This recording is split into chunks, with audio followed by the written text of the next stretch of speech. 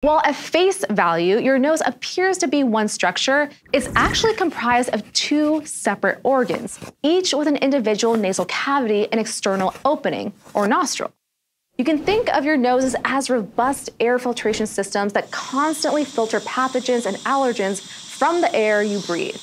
Bet you didn't know you have an HVAC system on your face. As air enters your nostrils, it passes through teeny tiny hair-like structures called cilia.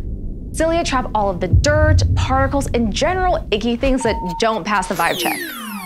Bony structures covered in tissue called turbinates warm and moisten the clean air so it can move comfortably into your lungs.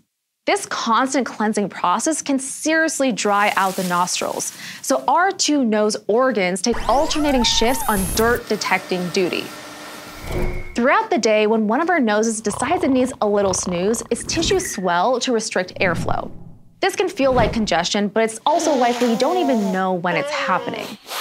Since not as much air can pass through your congested nose, it's able to let some moisture build back up along its nasal cavity. Your nose is just taking a breather so you can breathe. While one side is resting, the other side, known as the dominant nose, is what keeps you breathing. Your dominant nose will alternate from one side to the other in a constant cycle, shifting every 2 hours or so. This process is called the nasal cycle.